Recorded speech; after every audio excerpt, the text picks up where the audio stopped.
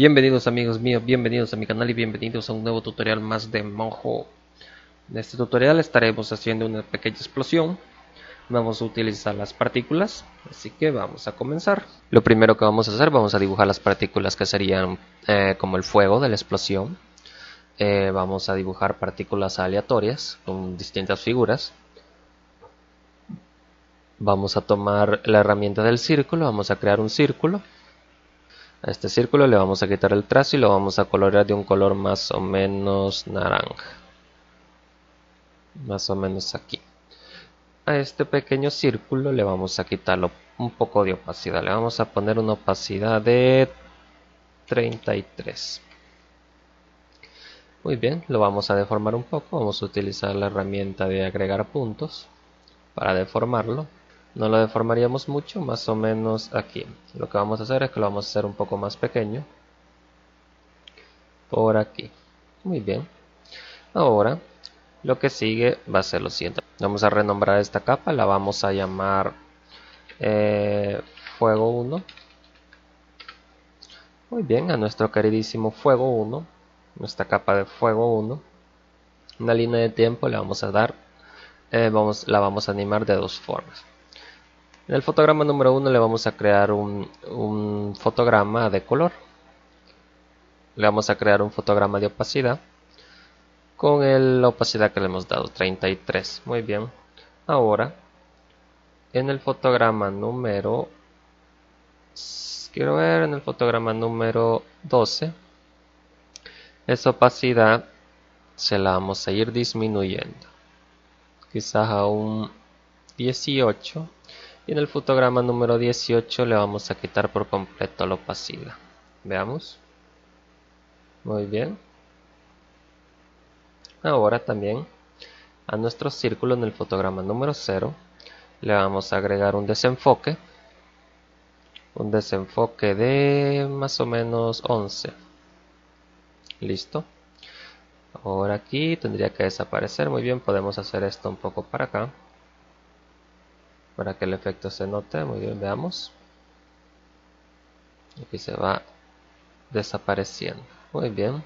Ahora vamos a agarrar la herramienta de transformación de capa. Vamos a crear una acción. Vamos a crear un fotograma de escala. Y pues en el fotograma número 12 lo que vamos a hacer es que lo vamos a agrandar. Podemos colocar aquí, veamos. Podemos colocar el valor de 2, 2 y 2. Muy bien. Y en el fotograma número 24 pues podremos ponerle un valor de 3, 3 y 3. Veamos. Muy bien. Perfecto. Ahora lo que vamos a hacer es que esta capa la vamos a duplicar. Y pues lo que vamos a hacer también es que en el fotograma número 1, perdón, en el fotograma número 0, la opacidad se la vamos a cambiar a 27. El color también se lo podemos modificar un poco. Muy bien. Veamos en el fotograma número 9. Veamos cuánta opacidad tiene. Tendría 18. Le vamos a colocar, no sé, un 15. Y pues en el 18 tendría 0. Esto se mantendría. Pero vamos a hacer algo. Vamos a quitar estos fotogramas de escala. Y la vamos a hacer aún más pequeña. Muy bien. Ahora que vamos a crear un fotograma de escala, en el fotograma número 12 lo vamos a hacer un poco más grande.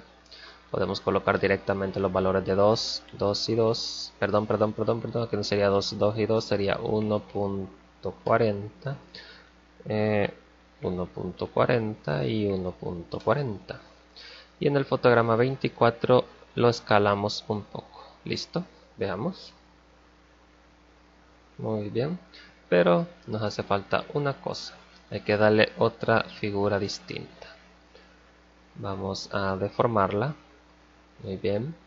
Lo seleccionamos y el desenfoque ya no sería de 11. Sería de 9. Listo. Vamos a hacer exactamente lo mismo con esta otra capa. La vamos a duplicar. El desenfoque de esta capa será de 6. El color lo podemos hacer nuevamente un poco más naranja. La opacidad de inicio será de 44. Muy bien. Vamos a quitar estos fotogramas de escala.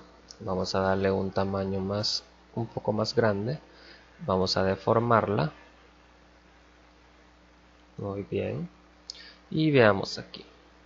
En el fotograma número 9, hoy vamos a variar un poco. Será 10 y 21. En el fotograma número 9. La opacidad que tendrá será de, veamos, quizás, no sé, 13.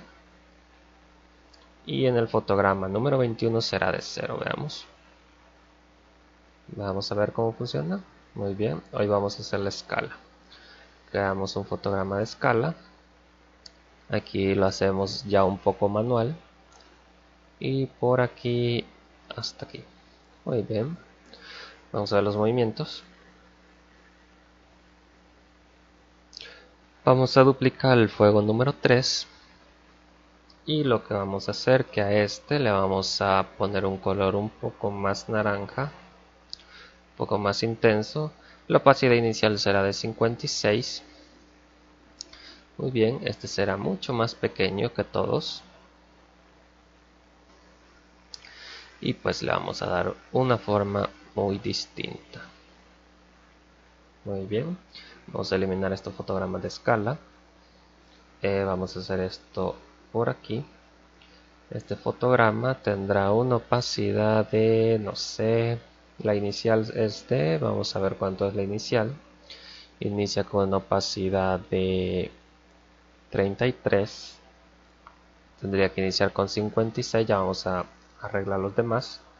Veamos, va a iniciar con 56, digamos que aquí será 33 y aquí tendrá el valor de 0. Entonces vamos a modificar estos que se nos ha pasado.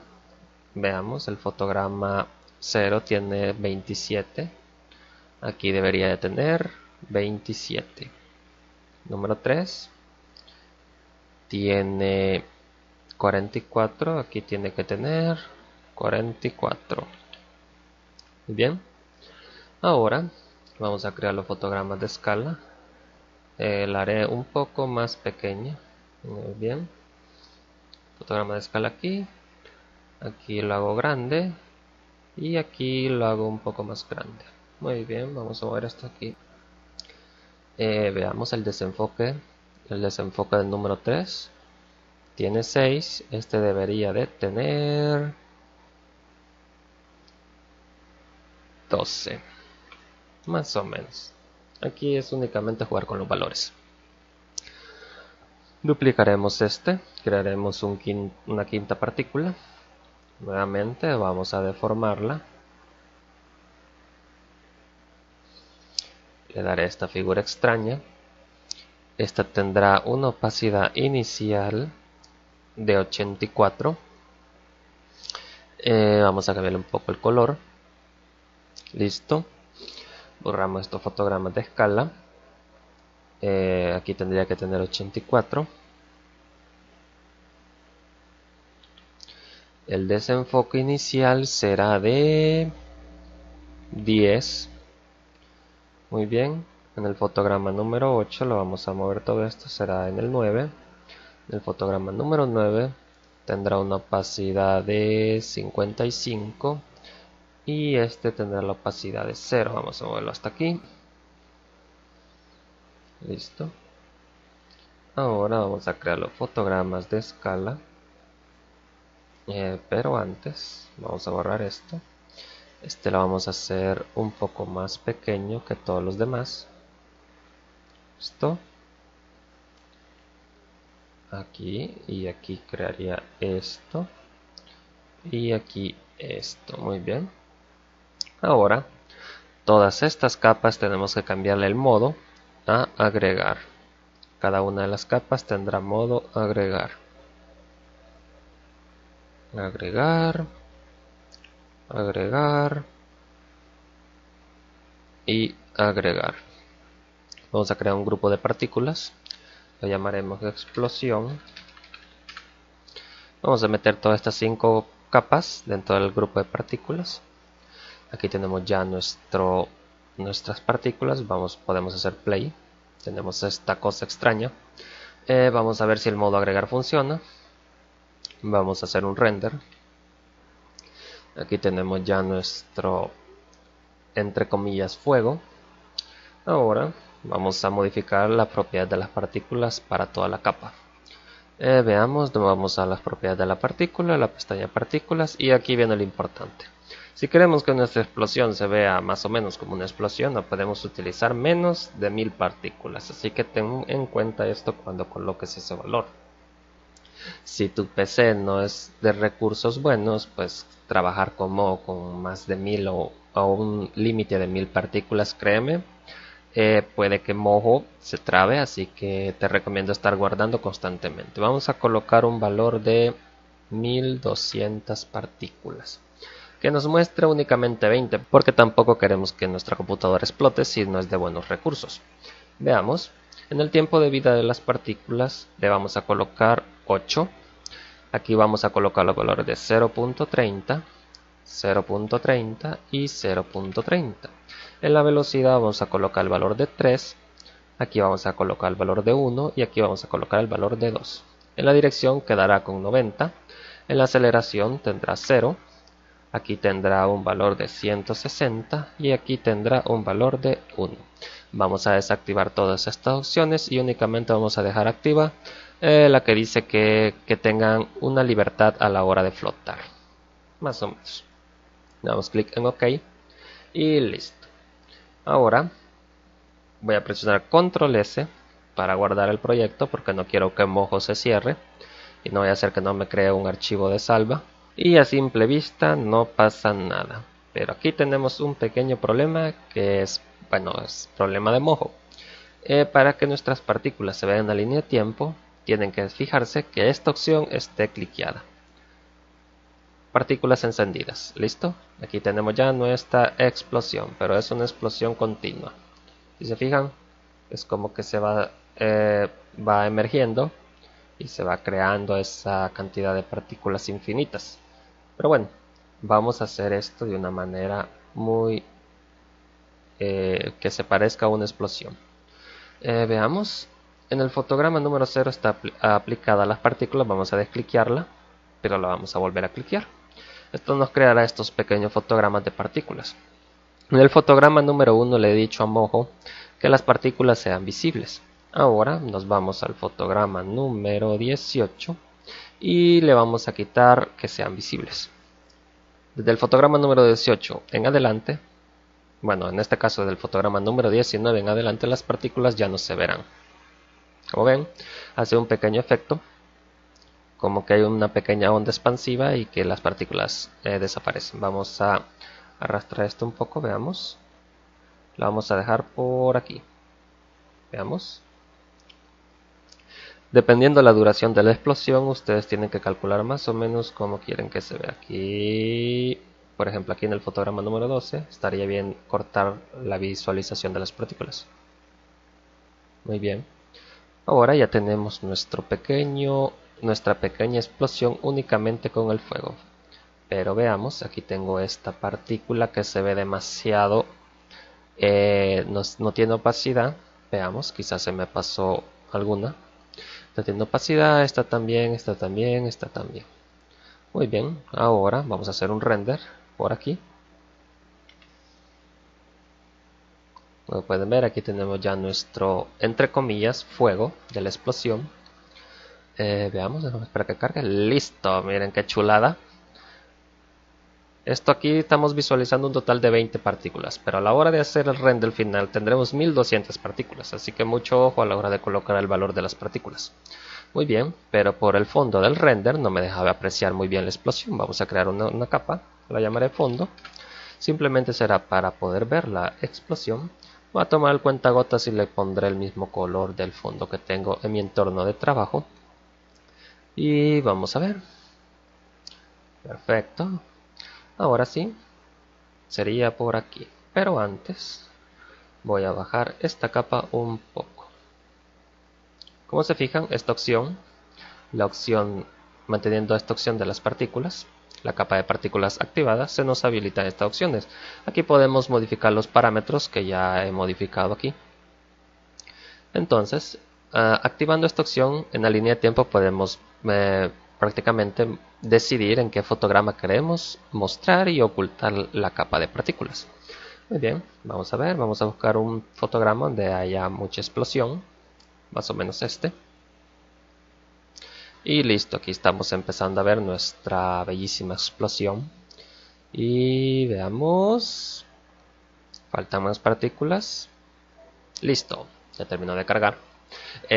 Como hemos colocado el modo de cada capa en agregar, el color naranja que nosotros hemos dado a las partículas se ha intentado fusionar con este fondo.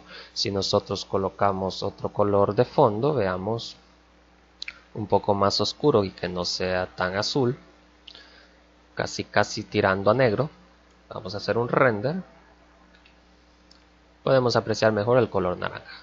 Es por el modo de la capa que está en modo agregar. Veamos, listo, perfecto. Y aquí tenemos nuestra pequeña explosión. Si se fijan, estas partículas le falta un poquito más de desenfoque, aunque las podríamos dejar así. Vamos a hacer una cosa. Esas partículas creo que son las últimas. Sí. Vamos a agregarle un desenfoque más fuerte, quizás uno de 16. Ahora sí, vamos a buscar por aquí. Veamos que cargue.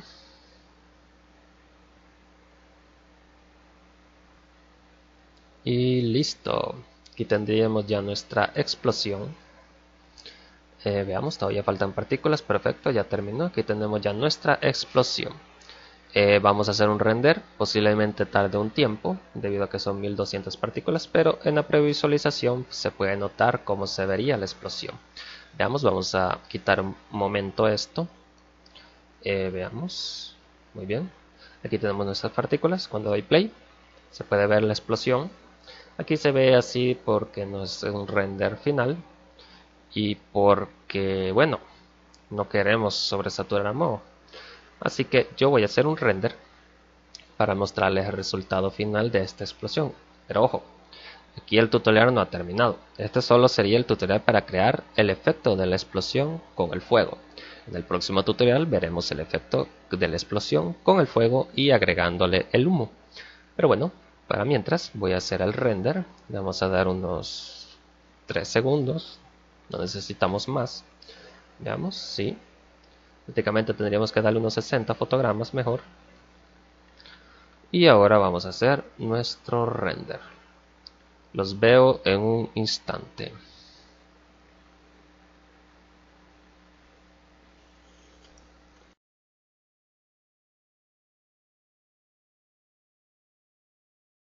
Y listo, como pueden ver, aquí tenemos ya nuestra explosión. La explosión se ve así debido a la cantidad de tiempo que le hemos dado a las partículas. Si quisiéramos darle un poco más de tiempo a la explosión, pues tendríamos que activar o arrastrar los fotogramas de la aparición de las partículas un poco más de tiempo. También este es el resultado del efecto que nosotros hemos dado al escalar las partículas y con la opacidad que hemos dado. Como pueden ver, es una pequeña explosión, pero aún está incompleta, ya que le faltó el efecto del humo, pero eso ya lo veremos en otro tutorial. Y bueno, hasta aquí este tutorial. En el próximo tutorial agregaremos el humo para que la explosión esté completa. Y bueno, espero que te haya gustado. Si fue así, pues no olvides dejarme un buen pulgar hacia arriba, un comentario aquí abajo si te ha quedado alguna duda. Si aún no estás suscrito a mi canal, por favor suscríbete, eso me ayudaría un montón. También te pido que compartas mis videos para así poder llegar a más público. Y bueno, pues nos estaremos viendo en el próximo video, en el próximo tutorial o en la próxima animación. Hasta otra.